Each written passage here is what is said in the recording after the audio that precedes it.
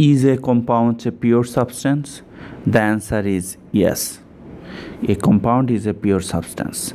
Let me explain that a compound is a pure substance. Okay, look, this is matter. Matter can be divided into pure substance and mixture, right? Look, okay, matter can be divided into pure substance and mixture. Then we can divide the pure substance into element and compound. Pure substance means the composition remains fixed. Look, in water we are getting 2:1, that is hydrogen 2 and oxygen 1. In every water molecule will get this ratio, right? Since a compound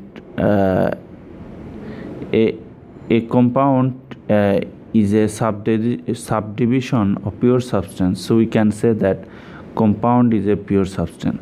In pure substance, the composition remain fixed. Look, can you tell me what is element and what is compound? Okay, look, this is hydrogen, right? This is oxygen, but water is a compound and this is a pure substance. And element like this, in element the atomic number of all the atom will be same, but in compound the atomic number will not be the same.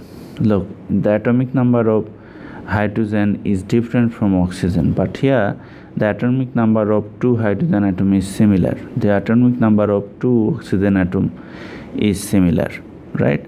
So that is compound is a pure substance. I will have a blog post in the description box of this video. You can read that blog post. So thank you for viewing this video. Be well.